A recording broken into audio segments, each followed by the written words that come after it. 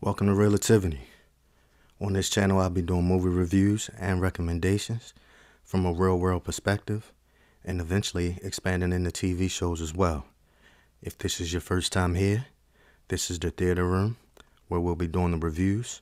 The movie we're going to be reviewing today is Inception. So sit back, relax, and let's get into it.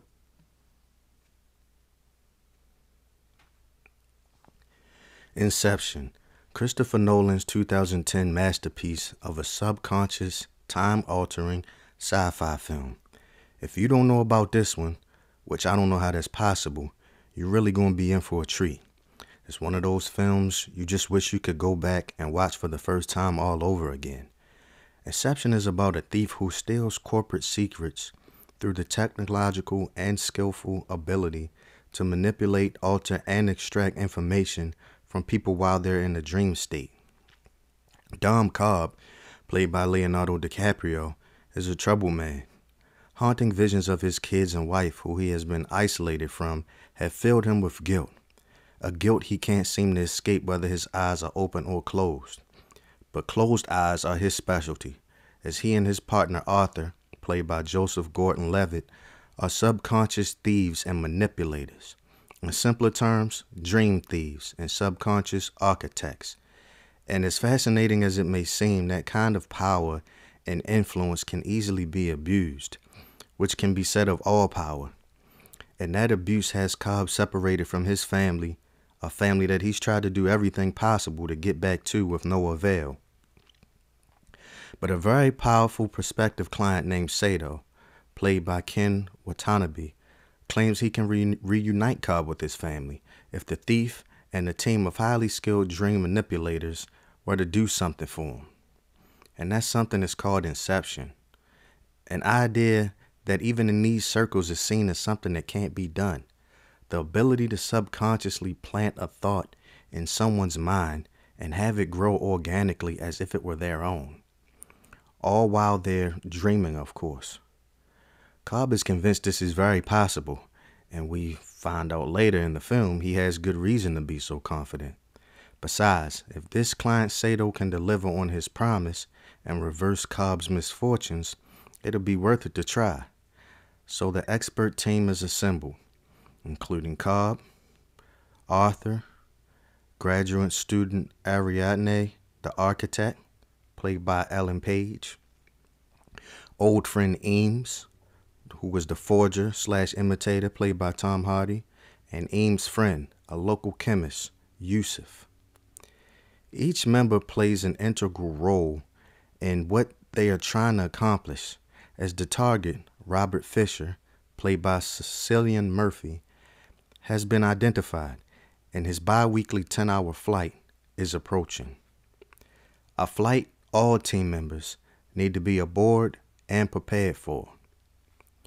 And Sato, deciding to keep an eye on his investment, decides to tag along as well. But this isn't for rookies. An extremely long and hard lesson he would eventually learn. To pull this off, the team needs to go to what they call 3 layers deep. Not just a dream within another dream, but another layer deeper than that, if they want to get deep enough in the Fisher's subconscious to plant the thought. Hence the extra long flight, as 5 minutes in reality translates into an hour in the dream world. So each level has been designed to be extremely believable and well fleshed out, as to not to alert Fisher that anything suspicious is going on. But the X factor in this situation is Cobb, and the entire team does not know it, as his subconscious guilt over his wife and children has a way of manifesting itself and possibly ruining the elaborate operation. And he's proven time and time again to be somewhat untrustworthy, as his main focus is reuniting with his family. But as the team finds out mid-mission, he's gone too far in his selfish ways this time, as some things you just can't keep to yourself when you're putting other people's minds and potentially their lives at stake. In the end, Cobb must face his demons. Sato must live with the decisions he's made, and what could have been his fate. Fisher has to learn his lessons on the approval he was seeking subconsciously from his father and what his true purpose was meant to be. And I have to realize Christopher Nolan is becoming one of my favorite directors. I won't list all his classics, and seeing as he's only made 11 films, that's saying something. But Inception definitely ranks high on my list. DiCaprio once again shows his depth and versatility with a troubled and selfish, yet noble character that in the end proves it takes a special type of person to have power and not abuse it. And in his case, ultimately, it doesn't matter what's real in the quest for happiness or peace or whatever you're searching for, because your reality is whatever you make it.